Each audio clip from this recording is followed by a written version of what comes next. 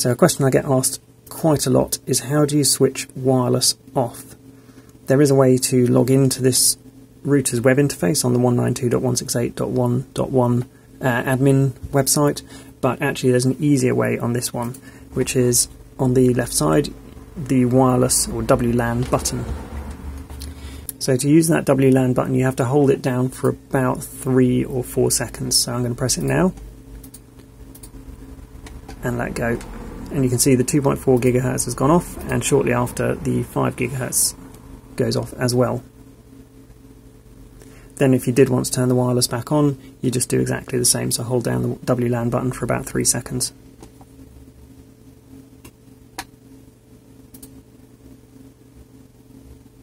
And the 2.4 has come on, and shortly after the 5 gigahertz comes on.